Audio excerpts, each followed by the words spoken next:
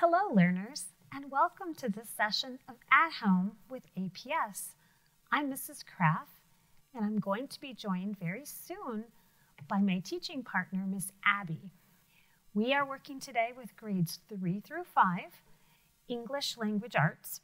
Remember, if you are a rising 5th grader, you're welcome to join in because we may teach you some skills that will be valuable in middle school.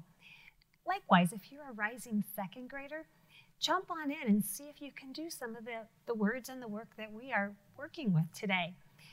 We're glad you're here. We are in week 3 of our summer program, so we're excited to have you join us. Remember, when you tune in, if you could come prepared, that would be the best way to do this.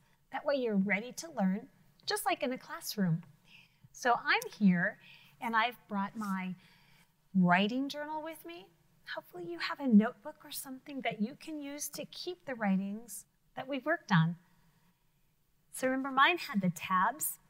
You can set it up the way that you feel comfortable or that makes you happy. Remember, I want you to have a writing journal that you love to use. So make sure it's something that makes you happy, as well as something to write with. Maybe you have a favorite color, maybe you like pencil or pen. Whatever it is, make sure that you have that with you when you start our program because that will give you a leg up.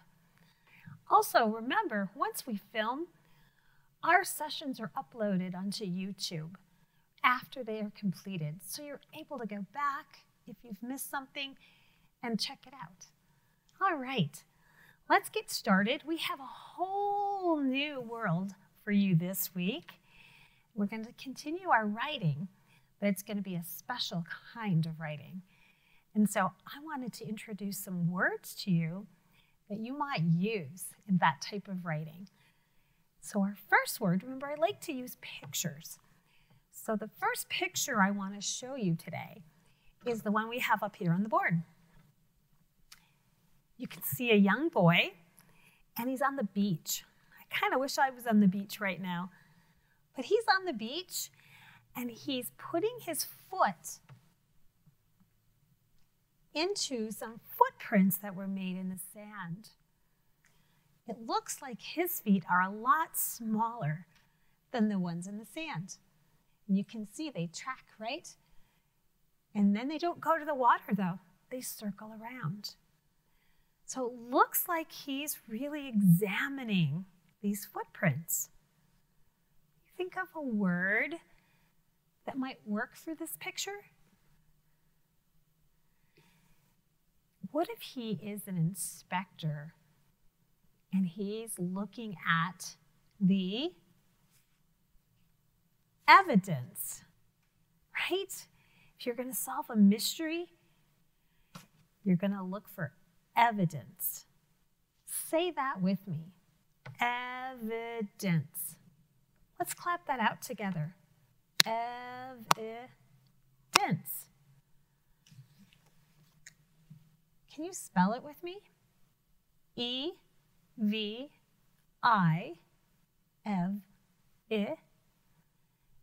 The D-E-N-C-E.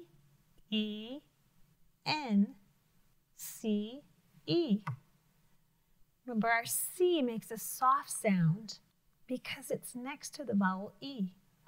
Evidence. Say that one more time with me. Evidence. Remember, we're going to use our Frayer model that we've been using all along because that helps us put the words into a picture graphic. So I'm going to go ahead and put my word right in the middle. And remember, evidence is something that you can see. It's clues that you can find, like our young boy. And so that means that it's a noun because it's a thing, right? Did you get that? So our part of speech for evidence is a noun. So let's keep taking a look at, do you know what we do next? Do you remember? We're going to look for words that mean the same. And I gave you a couple of clues as we were talking. So we're going to look at synonyms. Synonyms are words that mean the same thing. So if you see evidence, you're going to see something clearly. Are we seeing those footprints clearly? We sure are. Plainly also means the same as clearly. And then a little bit harder word, apparently. Have you heard your parents or your teacher say that word? Apparently, if you did well on your test, you're probably going to get a good grade. The evidence is that you performed well on the test. And so your report card is going to show a good grade. So that's apparently. So those are words that mean the same. You can put those into our synonym box on your Freyer model. Now let's go to antonyms. Because remember, sometimes when we come up with a definition, it's helpful to have those synonyms the same and the words that mean the opposite to help us come up with a good definition that's in your own words. So antonyms, doubtful. Those footprints do not look doubtful to me, do they? Questionable, might not be the case. Or debatable, could go one way or the other. But that's not the case when we have clear evidence, which means it's a fact. So given those, the things that mean the same and the things that are the opposite, can you think of a definition for evidence? Let me give you the one that I have. And you can come up with one that's similar, or you can use mine. So evidence. And this is really important because we can use evidence to solve a crime, which means we may have had an opinion about that crime, but if we get evidence, that may tell us whether we are right or we are wrong about what we came to, what our opinion was.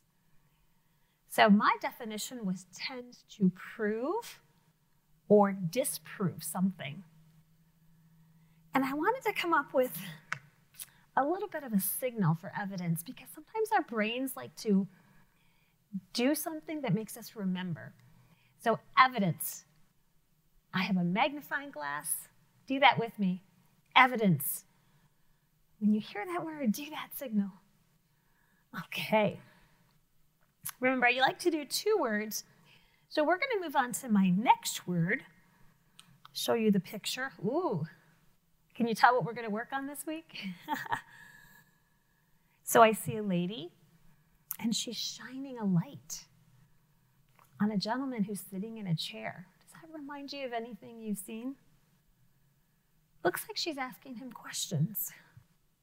Does he look concerned to you? It looks like he's pretty cool character to me. So our word, and I'm just going to show it to you right up here, is alibi. Say that with me. Alibi. Wow, that's a 5-letter word, and 3 of those letters are vowels. Alibi. So let's think about that word alibi. Have you heard that word before? Maybe you have. I'm going to go ahead and put it over here. And our part of speech for alibi is, again, a noun. Because alibi is something that you can give when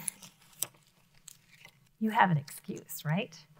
When somebody says, did you do this? And you say, no, I didn't do it. You have an alibi. So an alibi, our synonyms, words that mean the same, could be an excuse, could be an explanation, or a defense. If you're in court or if you're in a trial, right, you have a defense.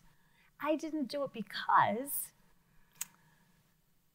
Those are the things that mean the same.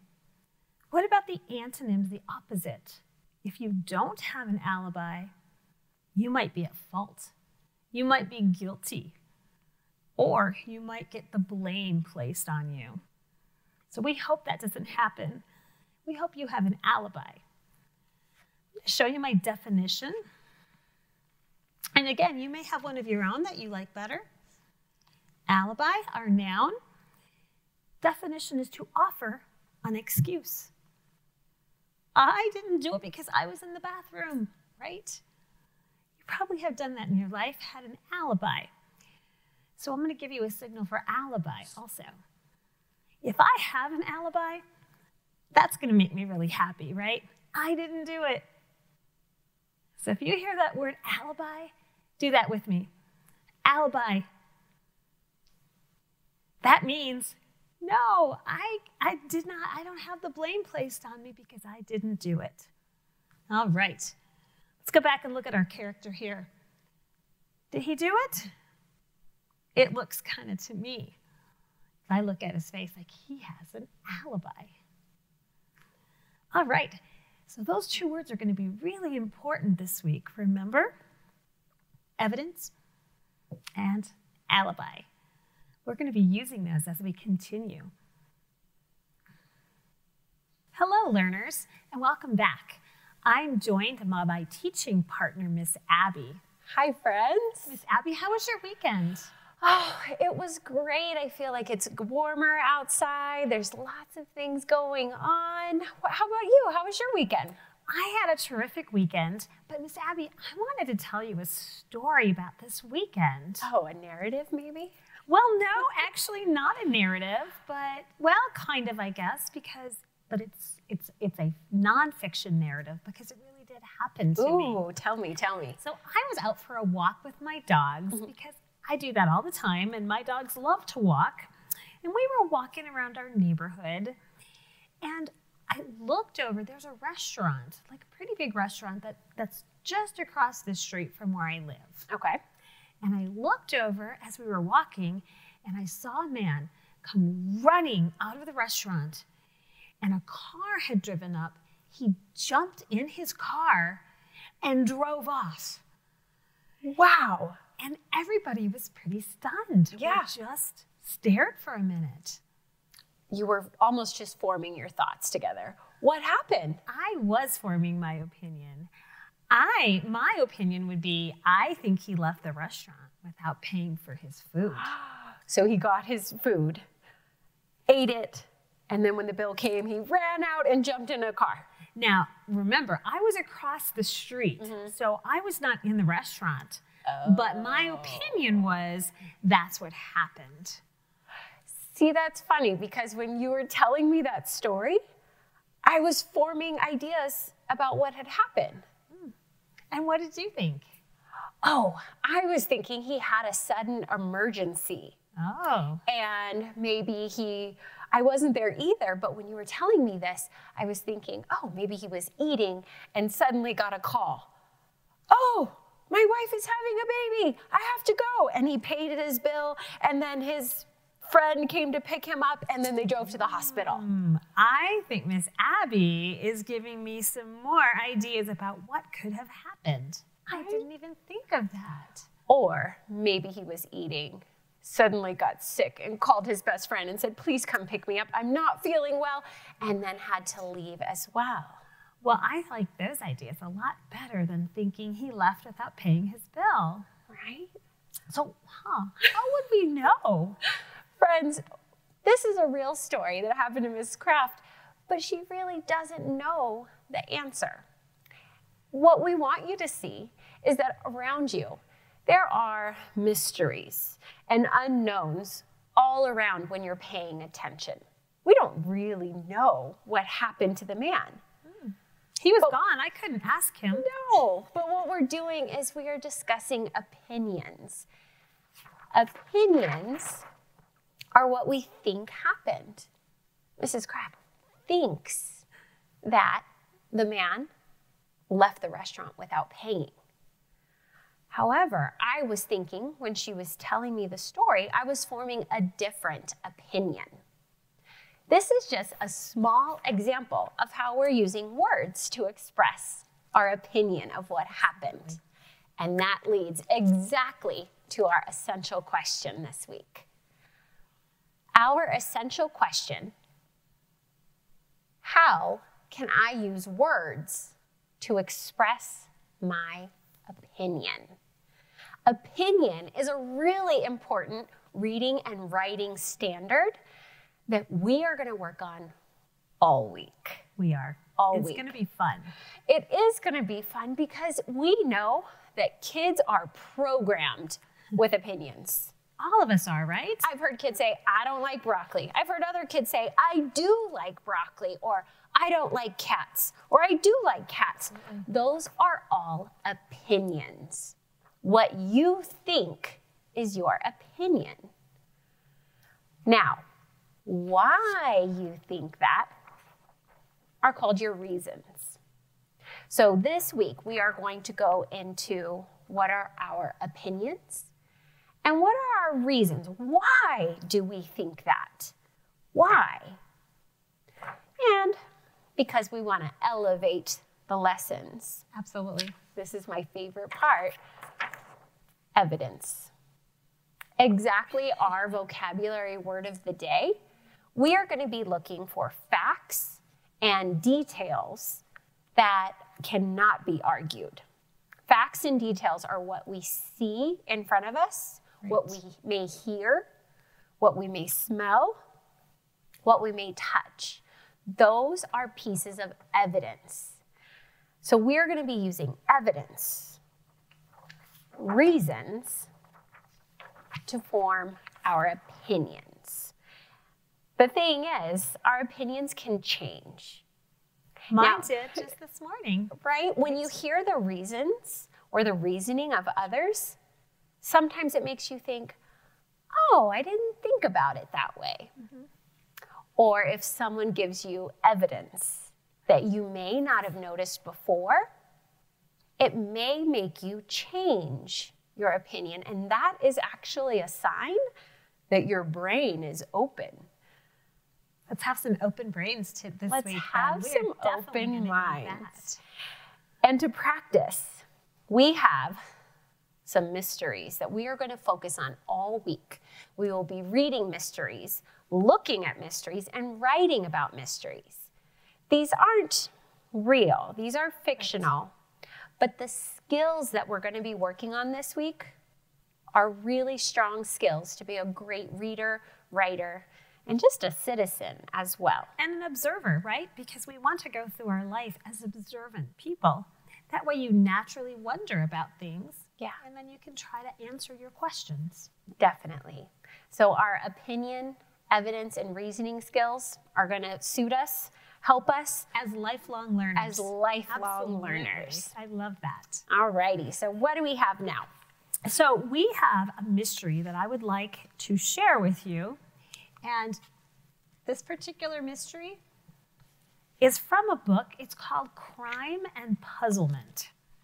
So this book has filled with some mysteries that we're going to look at this week. The one that we've chosen today is called the Van Belyven necklace. The book, again, is Crime and Puzzlement, and it's written by Lawrence Treat. It is illustrated by Leslie Kabarga. And you will see those illustrations are incredibly important.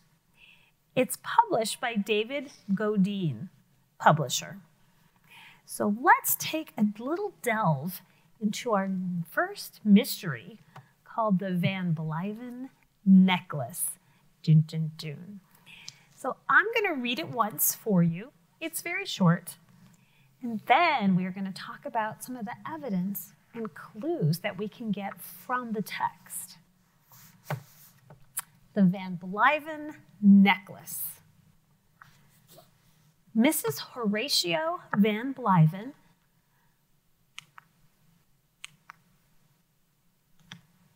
loved caviar and bubble baths and indulged herself accordingly.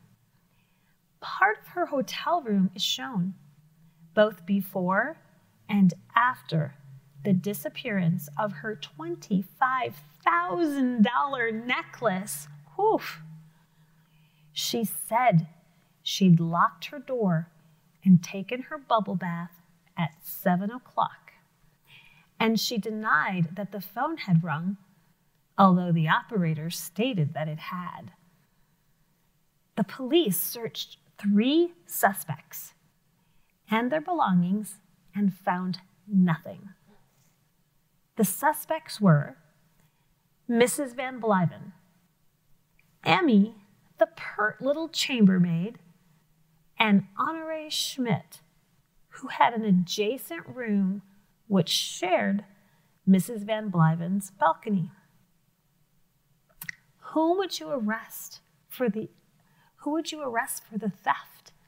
And what do you think happened to the necklace? Is this a real story? This is not a real story, Miss Abby. This is a made-up story, but it really helps us start to exercise our thinking muscles, right? Wow. About what could have happened. There's a lot of information right there. There is a lot of information. And so learners, I wanted to help you break down that information by using one of my favorite charts. It's called a high five. Show me 5. So we have 5 fingers, right? And I've labeled our fingers with different things that could have happened. So we have our WH phrases, right? Our who, our what, our when and where, how, we have an H there, and a why. Those are things that are really important when we are forming our opinions, right? And then our evidence kind of helps us answer some of those questions. Because do you remember what's a synonym for evidence? Say it into your TV. Did you say fact? If it's real, that's right. That's what our evidence is. So there is a lot written in these 3 paragraphs. There's a lot written in these 3 paragraphs. I love this poster because it will help us kind of understand what was. Sometimes I need to reread and rethink how it's posted. I absolutely agree. And remember, learners, you could always draw this in your notebooks also to give yourself sort of a graphic. Sometimes pictures help us remember as much as words do. So, should we try to break down some of the pieces that happened? Some of the things that we actually know about what happened with Mrs. Van Blyven. So, let's take a look. What do you think, Miss Abby, is the first thing that's really important that we need? Well, a necklace was taken. A necklace was stolen, an expensive necklace. I feel like that is the big what. Because if the necklace was not stolen, there wouldn't be a crime. So the crime is that the necklace was stolen or it disappeared. Disappeared, that's right. We don't even know for sure that it was stolen. Maybe it was misplaced. It could have been misplaced. I've misplaced things before, but I feel that that is the big what of the crime is where is the necklace? So, learners, I'm going to go ahead and put some of the clues that we have, remember some of those things that we know are true, on Post-its. And I'm going to put those on my hand so that we kind of can keep in our minds the clues that we have. So the what is the necklace. Okay, what else do we know? Well, we know that Mrs. Van Blyven is in a hotel room, which is interesting because she's not at her home, is she? She's in a hotel room. Yeah, that's the where, a hotel room. And it said she had taken a bubble bath at 7 o'clock. That's her alibi. Ooh, alibi. So when is her hotel room? And approximately 7 o'clock? So I'm going to put hotel room. And because they've given us a time, we know that it's in the evening.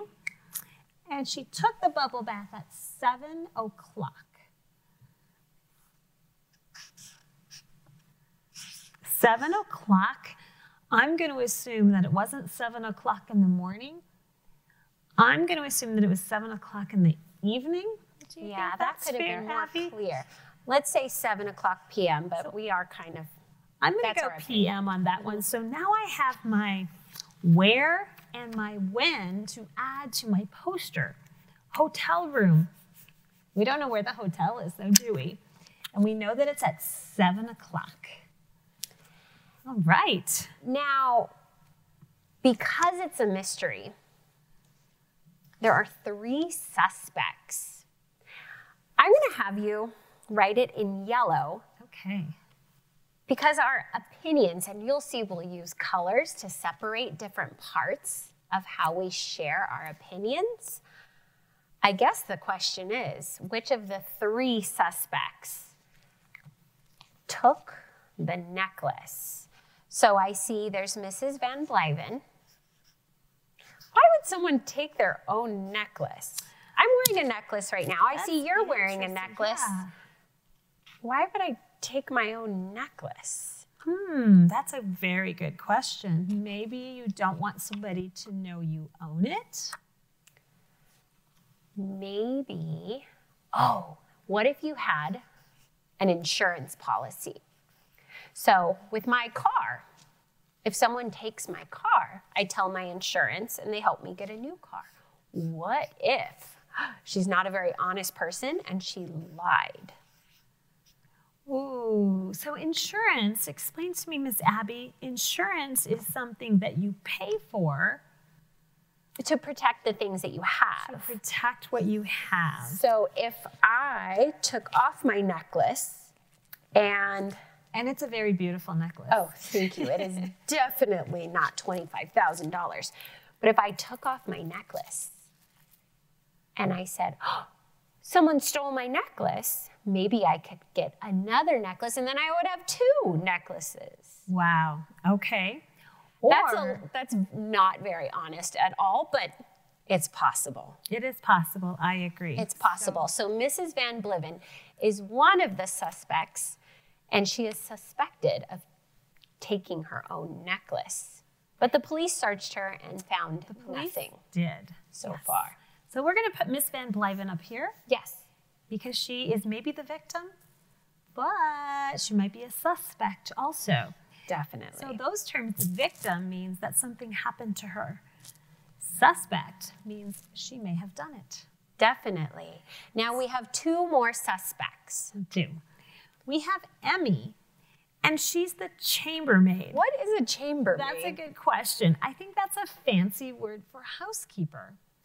Oh, the person who cleans the hotel rooms. Right. Okay. So Emmy could have taken the necklace because maybe she was cleaning and she saw it, and if it was that expensive, it's probably really sparkly. Definitely. And Emmy thought, ooh, I want to stop being a maid and I want to wear fancy necklaces. I'm not sure. So Emmy definitely had a motive. She had maybe a reason to take it. So did Mrs. Van Blyven. That's right. So we have 2 suspects who could have taken the necklace, Mrs. Van Blyven and Emmy, and then We have a 3rd suspect, and her name is Miss Honorée Schmidt. Now, she, as far as we know, was not in the hotel room, but she shared a balcony. oh, it used that word Blyven. adjacent. We are adjacent to each other. We are next to each other. So she was in the hotel room next door. That's right. And so she shared, so she could have hopped over, seen Mrs. Van Blyven. Maybe she was wearing the necklace. Oh, and Honorée Schmidt then thought, hopped back to I want that necklace. Oh. Which was pretty smart if she hopped back to her room. She hopped over the balcony, broke in, took the necklace, hopped back, and hid it. It's possible. Wow, I can see how this mystery has a lot of unknown parts. Definitely. Do we Definitely have does. more evidence? Do we have more evidence? Like a photo. We do. And that's always very important. Remember our boy on the beach who's looking at the footprints? So we have evidence from our story that is a picture of the hotel room, not only after the crime was committed. And I don't know how they did this, but they took a picture before the crime was committed. Oh, I see here there's a small A on the top illustration. Oh, I see that, yes. And a B on the bottom illustration. So let's look at some evidence here.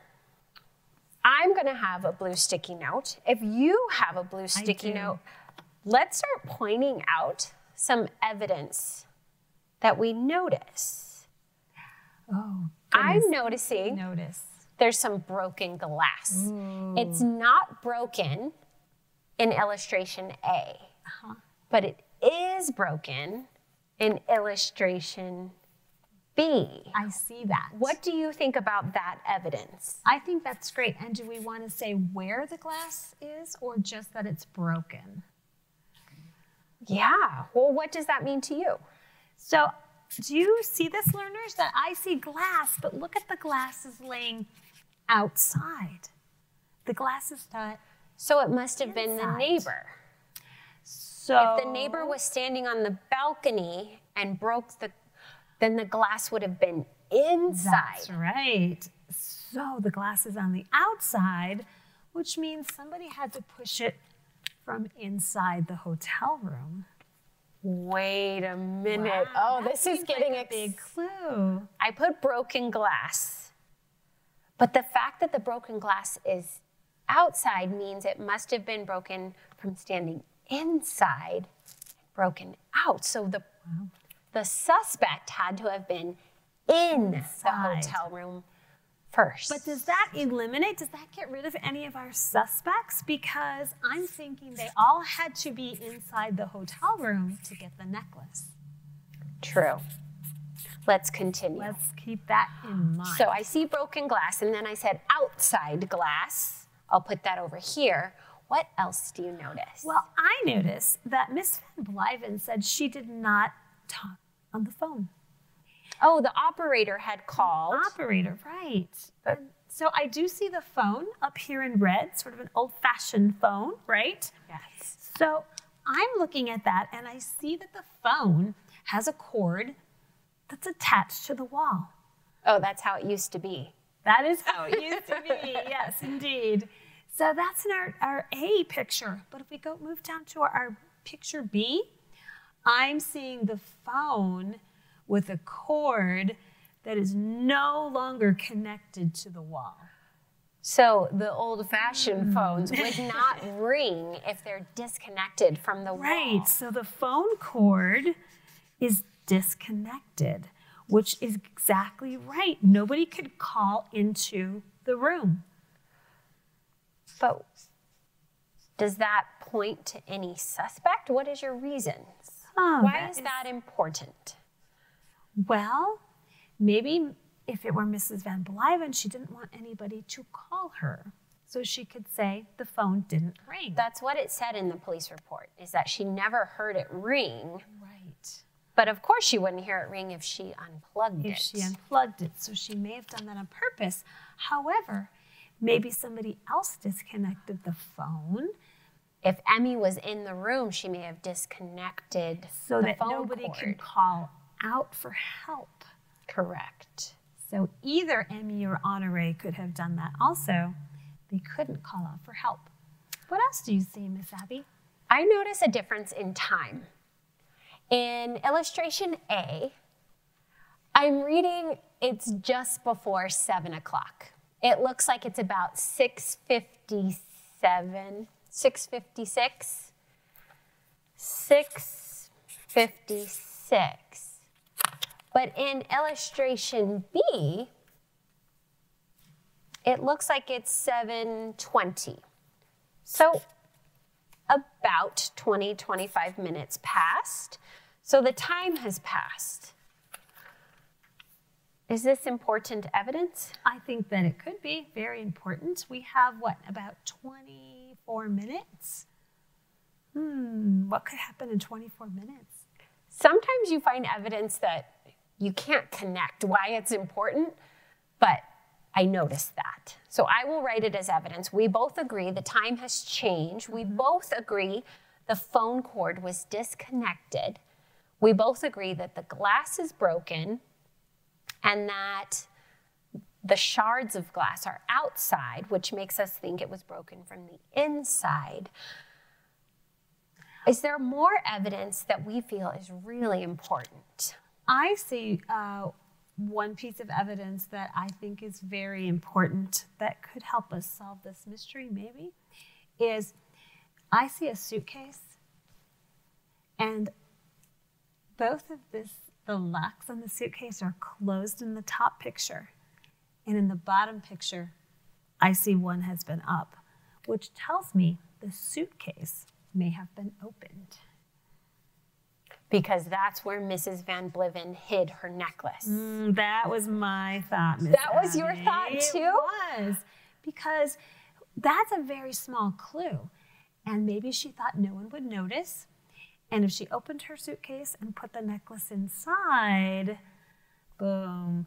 It's almost like if I put my necklace in my purse and I said that my necklace was stolen, would detectives search my purse? Probably not, right? Well, I don't know.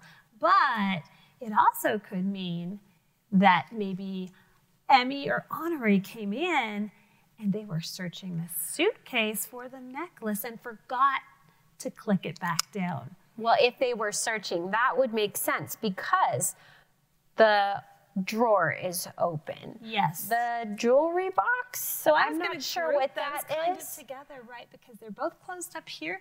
Somebody was searching. It looks like someone was searching. I also see that the plant in illustration A is different from the plant, like someone was looking in the plant, someone was looking in the suitcase, right. someone was looking in the drawer, someone was looking. It looks as if someone was searching. They didn't know where the necklace was in the room. And if you are Mrs. Van Bliven, you know where the necklace is. So maybe it was Emmy. Emmy didn't know where the necklace was, so she's searching all over. So I was thinking more, maybe it could be Honoré, because Emmy cleaned the room. She may have known where it was, but Honoré was in a different hotel room and just jumped over the balcony and so had to search. So there are signs of searching. This is a really tough idea because the chambermaid knows how to clean up. That's her job. Point. Yes. So if she was searching, she probably would have cleaned up after herself. So Covered now her tracks. I keep thinking it's Mrs. Van Bliven because she wants to make it look like someone was searching throughout her hotel room. So there's one more clue that I see, something that's different from the top picture to the bottom picture, and that's the bed. So it looks like the bed is completely made in the top picture, and we move down to the bottom picture, and I see the blankets are pulled. Oh, like someone was searching in the bed? So that could be related also to the searching, in which case I would agree that it's not Emmy because she would know to make that bed up. However, sometimes at night in fancy hotels, you'll have somebody come in and turn down your bedding.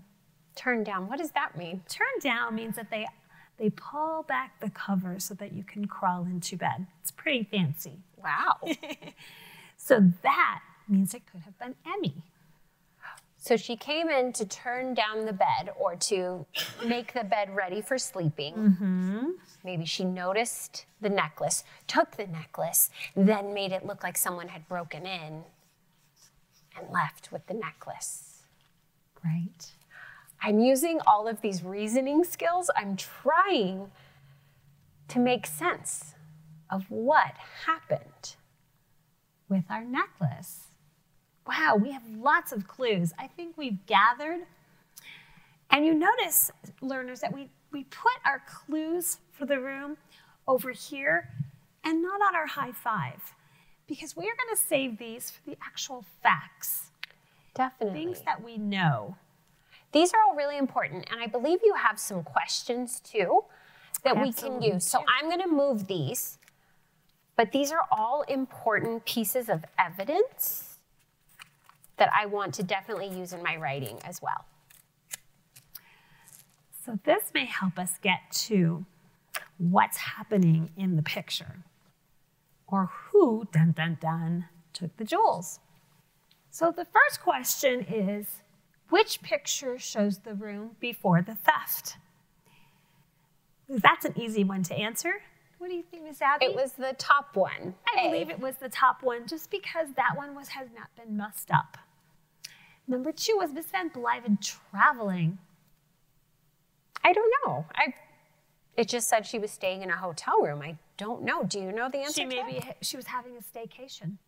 She did have a suitcase, but you can bring a suitcase with you wherever. That's right. Even if you're just staying for one night in the city that you live in.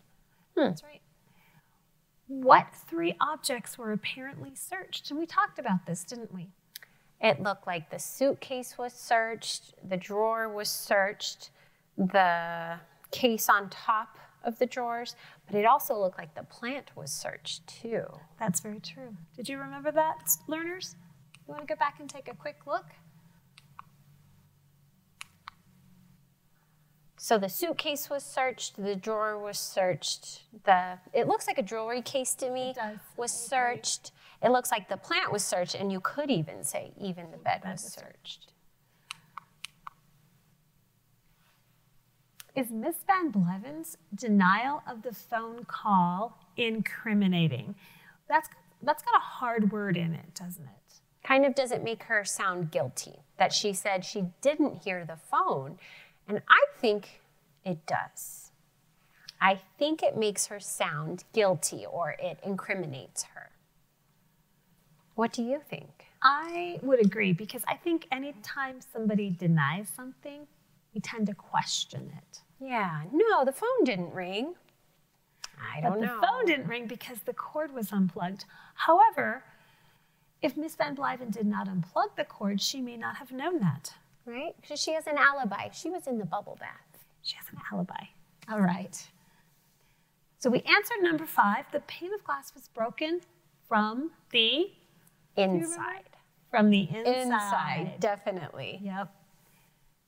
Could Schmidt, Honore Schmidt, have entered via the French doors? Could the neighbor have entered through the double doors? From our picture?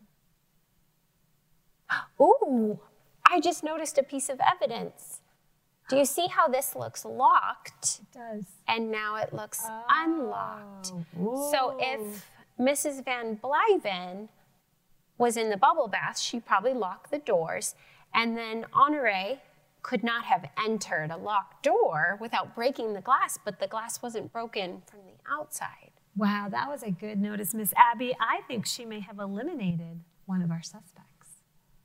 When you look at the evidence and you have time to kind of think of your reasons, sometimes it makes you change your opinion. I agree. I don't think Mrs. Schmidt is guilty. Would Emmy's presence in the room have been incriminating? And again, we have that incriminating word. Because she was there, did that make her guilty? I'm going to go with no, because she helped clean the room. Yes, in hotels, maids are supposed to be in the rooms because they're supposed to clean up, right? So I don't think it's incriminating if Emmy said that she was in the room. I don't think that makes her guilty. Is there evidence that Emmy was in the room?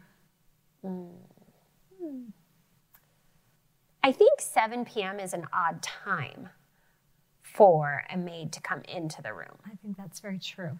I think maids usually come in the morning. So I think unless you ask, I think it's a strange time for maids to be in the room unless they're doing something wrong.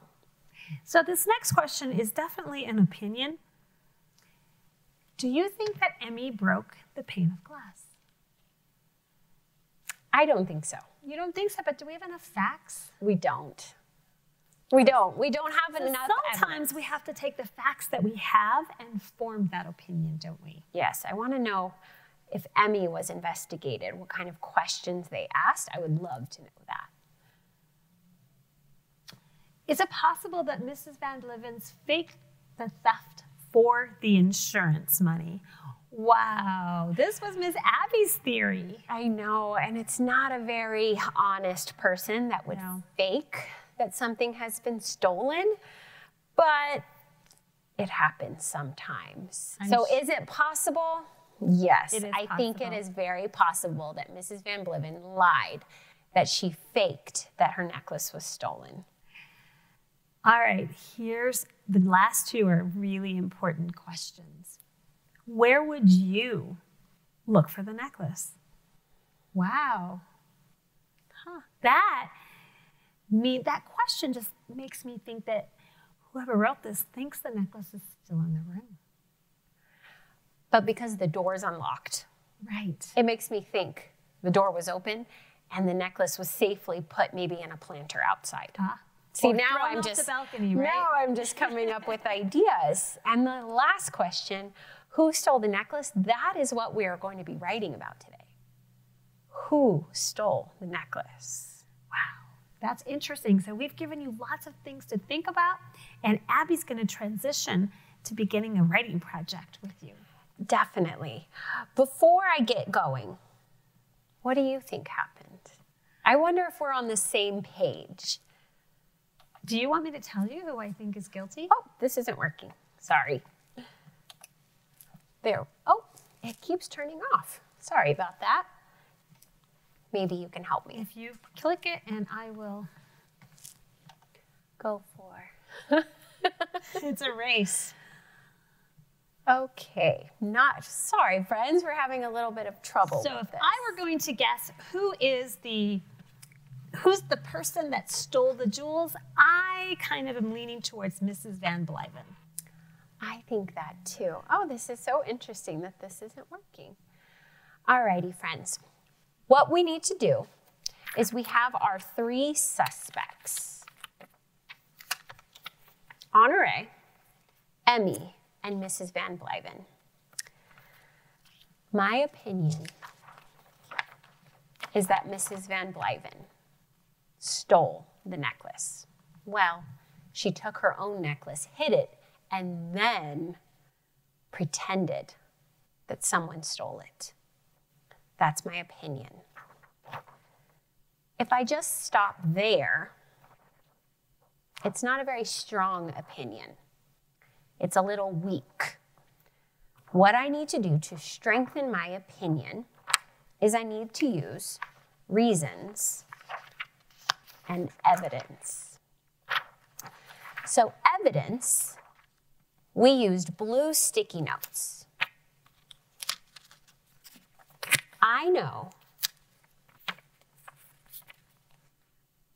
that the crime occurred in Mrs. Van Bliven's hotel room at 7 p.m. Those are pieces of evidence. I know that the crime is that the necklace has been reported stolen.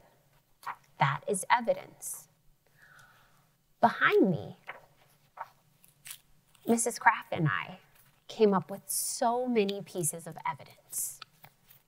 We noticed that the time had changed, the bedding was moved, there was signs of searching.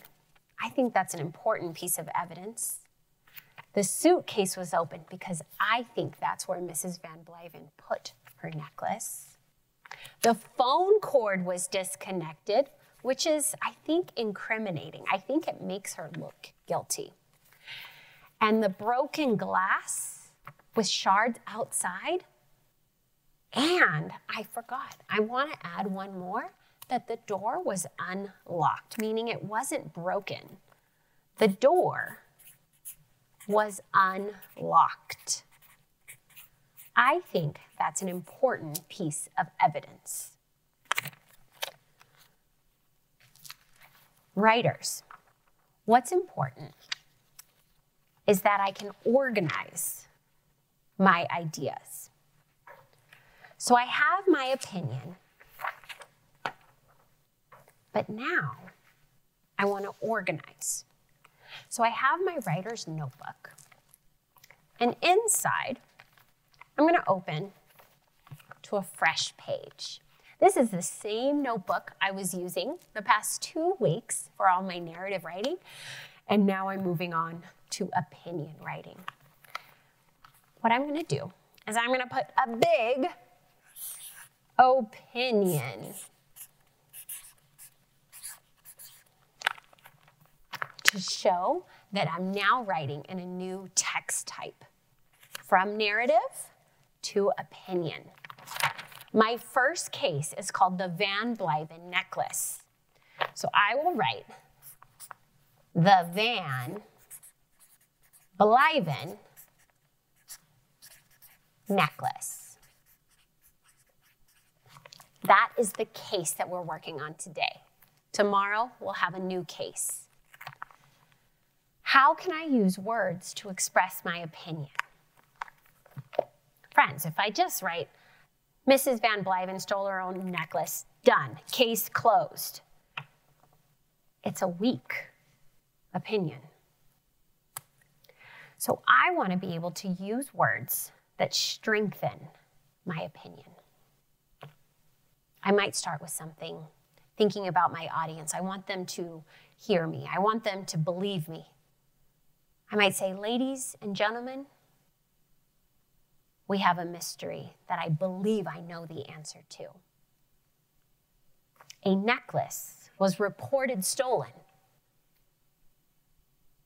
But ladies and gentlemen, I don't think it was in fact stolen. Let me tell you why. So to make it a little bit larger,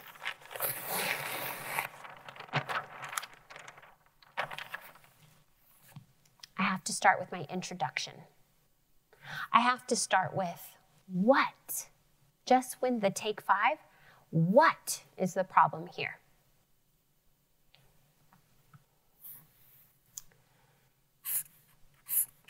A necklace was stolen, comma, or was it?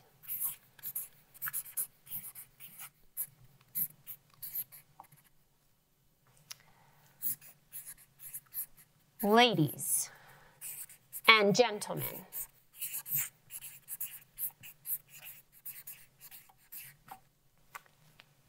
after investigating,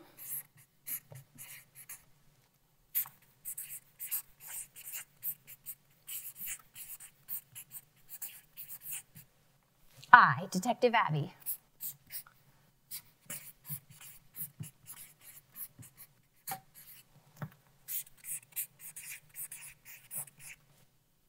don't think it was stolen at all.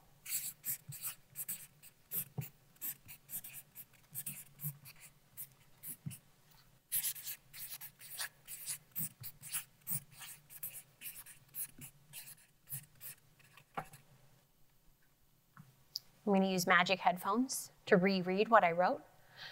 A necklace was stolen, or was it? Ladies and gentlemen, after investigating, I, Detective Abby, don't think it was stolen at all. I haven't said who did it. I haven't said what my evidence or facts are, and I need to give my reasoning. So tomorrow, I will show you how I start, but then even more importantly, I'll show you how I organize my pieces of evidence so that by the end of my writing, the readers have to agree with me. Friends, this is going to be a great skill when you're trying to persuade someone to think like you. How great would that be? It's also a great time to stay open-minded. Pay attention to what's happening around you, to the mysteries that maybe happen in your home or on the streets. Come up with your opinions, and this week we're going to keep working on how we use words to express our opinions. Thank you so much, learners. We'll see you tomorrow.